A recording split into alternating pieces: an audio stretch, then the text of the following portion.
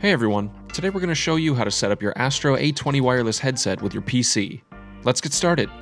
Turn on your A20 headset by holding down the power button until the white LED indicator turns on. Plug the transmitter into the USB port of your PC. Once plugged in, the transmitter will automatically pair with the A20 headset. Make sure the transmitter is set to PC mode by pressing the button until the LED lights up white.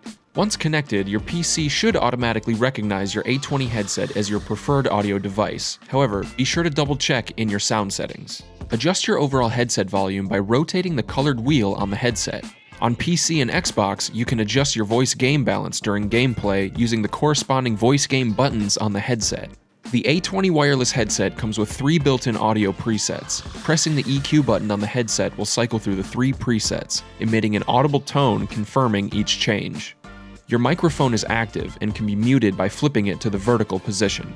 When the A20 reaches 30% battery life, it will emit an audible tone, notifying you that it needs to be charged. To charge your A20 headset, plug the USB-C side of the provided charging cable into the A20 headset and the USB-A side into your PC. The LED on the headset will light up an amber color to indicate charging and can take up to 5 hours to fully charge. You can update your A20 firmware by plugging the headset into a PC and running the ASTRO Command Center software. From there, select Check for Update. And that's it. For more information, go to astrogaming.com. Thanks for watching.